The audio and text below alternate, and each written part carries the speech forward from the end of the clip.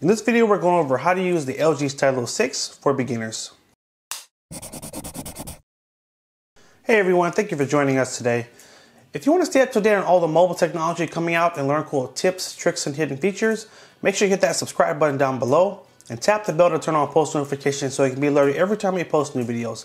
Today we're going to walk you through how to use the LG Stylo 6, and this is a beginner tutorial. So if you're new to smartphones or specifically new to this smartphone, we're going to walk you through just about everything you need to know to use this phone. Let's go ahead and jump right in. So we always like to start with going over the physical buttons on the outside. So on the left side of the phone, you will find a volume up and volume down buttons to control the volume. And you will find a voice assistant button. So tapping this will launch a Google Assistant that will allow you to use your voice to communicate with the phone. On the right side, you have the power button. By just pressing it quickly, it turns the phone from sleep to on. And if you hold down on the button, then it will take you to a setting to power off the phone or power off and restart. So that's how you would turn the phone on and off. Now this is the lock screen right here, and if you want to get into the phone, at the bottom here it says swipe to unlock. Just put your finger at the bottom here and just swipe just like that. Just drag it right across the screen and that will take you right into the phone. On the back of the phone you will find a fingerprint scanner, and you can program this in the settings, and I'll go over that a little bit later in the video of where you would go to do that. The bottom of the phone you will find a headphone jack to plug in your headphones. This is the charging port for charging the phone. You should find your charging cable in the box. And here is your stylus pen that you can use to navigate and control the screen as well. When you take it out, this menu will come up and give you some cool options to work with. And then on the left side of the phone as well, you will find your SIM tray. So if you do want to put in a memory card from a previous phone or a new memory card, you'll just use the little SIM tool that comes in the box, pop this out, and then put your SIM card in, then plug it back in, and that's how you can expand your storage. Okay, so now we're on the main screen, and we're gonna walk you through how to navigate the phone. Now, one thing you'll notice if you've used an Android phone before, there are no buttons at the bottom of the screen. So this phone comes in what is called the gesture mode, and in gesture mode you use gestures to navigate the screen. I'm going to show you quickly how the gestures work, and then I will show you how to switch the phone to the traditional button layout if you feel more comfortable using the phone that way. So quickly, to use the navigation with this little bar here, let's start by going to an app. So we're going to go to Google Chrome. And if I wanted to go back to my main screen, I would simply just swipe up from the bottom quickly, and that would take me back to my home screen. So that gesture of just swiping up is what always will take you back to your main screen. Okay. Now, if you want to get to all the apps that are running on your phone, you would need to take your finger and drag it up, but keep it on the screen for a few seconds, and that will take you to your recent apps, just like this. So just drag up and hold, and now I can see my recent apps that are running on the phone. Okay, and I'm going to swipe up again to go home. So there's that. So now what if I want to use my back button? Because normally there is a back button at the bottom of the screen here. So to get that back button, you would need to, well, I'm going to take you to settings first, and don't worry, we'll go back here later and I'll show you how to get there. But let's say I'm in the settings and I tap on lock screen and security. If I want to go back one step, I would have to take my finger and drag it to the right of the screen. So I'm on the left side, but I'm basically dragging from the edge to the inside, and that's how you go back one step. It's just a drag of the screen. Let me show you that one more time because it is new to some people, so I want to make sure you understand it. So if I want to go back one step, I'm just dragging from the edge to the right, basically onto the screen, and that takes you back a step. If you say to yourself, I don't like this gesture stuff, I want the traditional buttons, here's how you get that back. So we're going to go to our settings, and to get to the settings, you'll need to swipe down from the top of the screen. And in the upper right corner, click on this little wheel right here, and go to display right down here, and then tap on navigation bar. And you'll need to switch from gestures to buttons only. Okay, now we are in the traditional look, we have a home button, a recent apps button, and a back button. So what a lot of people are a little more used to and comfortable with, that's what you will have. And all those work the same. Recent apps will show you the apps that are running on the phone. The home button always will take you back to your main screen, so just tap that little circle and I'm back home. And the back button will take you back one step from whatever you were on previously. So this is essentially how you navigate the phone using these three buttons down here. Now moving on, we're going to walk you through what is called the notification panel. Now just swiping down from the top of the screen, so again at the very top, see where the camera is or anywhere at the top, just take your finger and just swipe down, and this will take you to what is called the notification panel. This is how all of your apps communicate with you on the phone. As a new message comes through, it will show up in this section. Let's say you have a text message come through. You just swipe down from the top and you can see the message in these notifications. Anything you download, you'll always see that the messages pop up in this section. So always check for this. And if you see something and you're like, okay, cool, I want to get rid of it, you just swipe to the right and that's how you get rid of it, just like that. Even right here, it says I have a new voicemail. I can just tap on this and it will automatically take me to either my voicemail app or it will call my voicemail so that I can check my messages. So you always want to be checking in this section to see if you have any new messages. Now at the top of the screen here, you have what are called your switches. Now these switches help you to control different functions on the phone, and the most important switches are going to be on the main screen, but if you swipe down again a second time, you'll see you have even more switches. Let me show you that one more time just so you understand. If I swipe down, I have these first 6, and then I'm going to swipe again, and now I have more. And if I swipe to the left, I have a few more here as well. So this is location, which is for GPS. You have do not disturb, so if you're going into a meeting or a room where you don't want your phone to go off, you can tap that and nothing will come through. Your battery saver mode. Now I'm going to show you how these switches work. I'm just going to demonstrate one for you, and I'm going to show you how to connect to Wi-Fi. So this is my Wi-Fi switch. I can simply use this to turn Wi-Fi on and off. So right now you notice it's not blue. That means that the Wi-Fi is turned off. So if I want to turn on Wi-Fi and connect to a Wi-Fi network, I just simply have to tap that little button there. And then now I know Wi-Fi is on. And if I want to connect to a Wi-Fi network, I'm going to hold down on the button. Now, normally just turning it on will automatically take you to this screen. But if instead of just turning it on, if I just take my finger and just put it on the button, hold for 1 second, it'll take me to the Wi-Fi settings menu, which is a little more extensive than what popped up on the screen initially.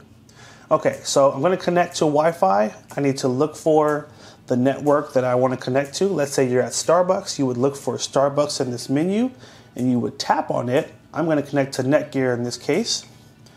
And then you would need to enter the password. Your keyboard will pop up and you'll type in the code, hit connect, and then that fast you'll be on Wi-Fi. Let's go ahead and put our code in so we can get into Wi-Fi.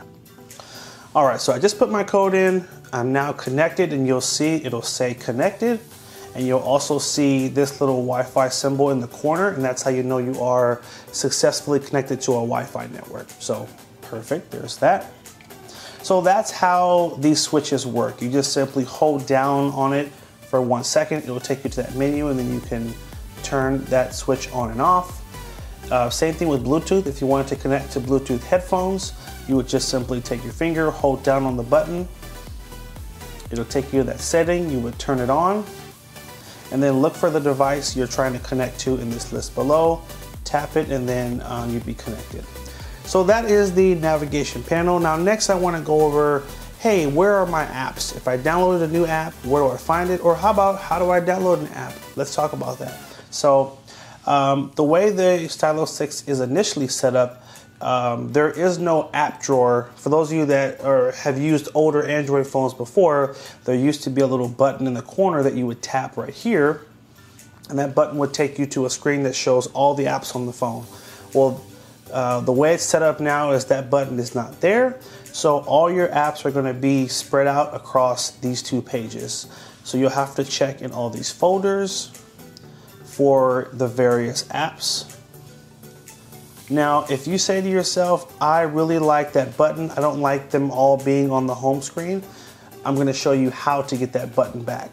We simply would hold down on the screen for 1 second. Now this is on the home screen, and come down to home screen settings down here.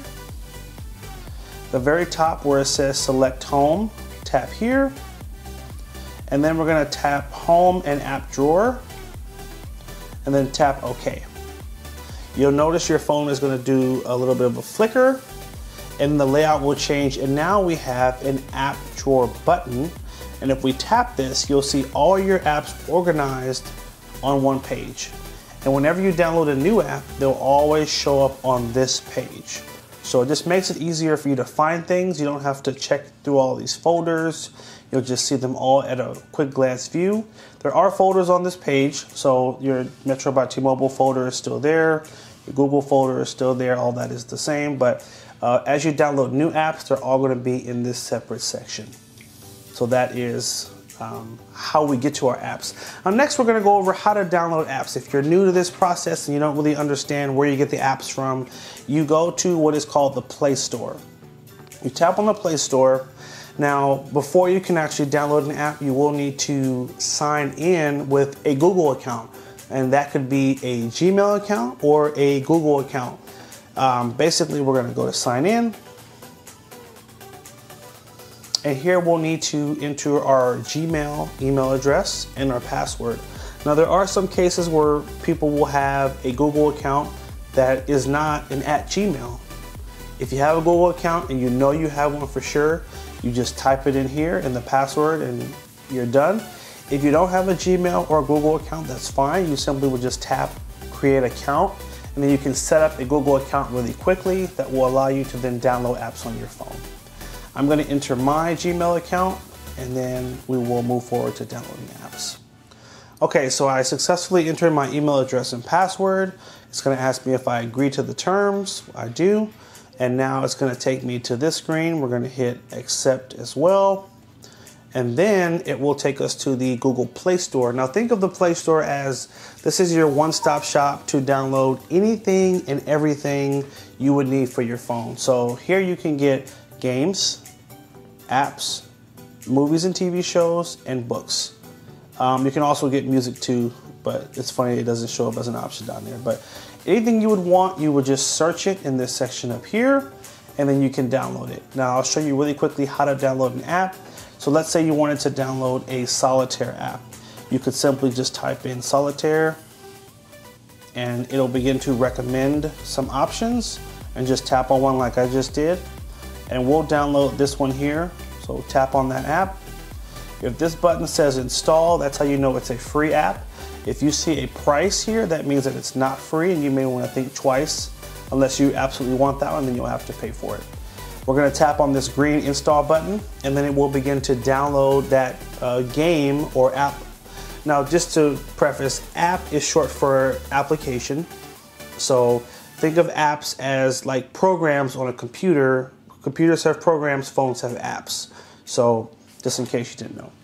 So anyway, this is a solitaire game, and we're just gonna open it. Now, when you see the open button, it just means that it's downloaded. That's it. So I can open it from here, or I can go home, and it should show up on one of these pages. If it doesn't, that's fine.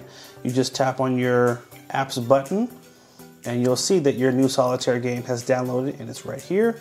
And I can tap on it, and that easy I can begin playing my new solitaire game. So that's it.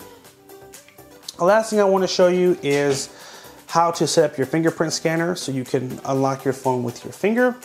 We're going to go back to the settings, and that's going to the upper right corner, swiping down and tapping on the wheel. And let's go to the lock screen and security section and go down to fingerprints. Tap next.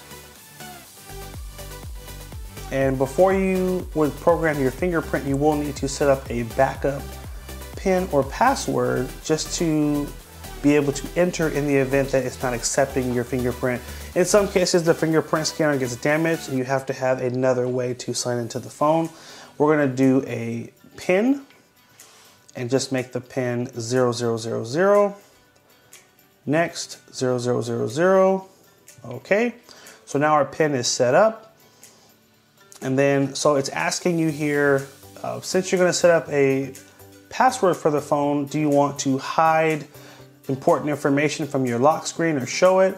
I just leave this to whatever it's already set. Press OK.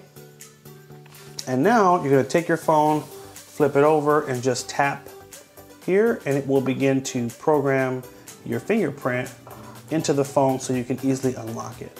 And I'm taking my finger and I'm kind of moving it around the button just so that it will read my entire fingerprint. And we are all set. And if you hit add more, you can program more fingers, which I do highly recommend. Now, if you want to learn more, so I tried to go over a lot of the basics.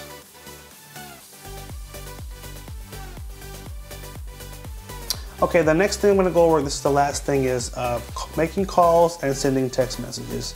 Now, you'll see at the bottom here, all your important apps are going to be at the bottom. So actually, quickly, let me go over these. So first, your camera is down here. You can simply tap on the camera icon to get to the camera and take pictures.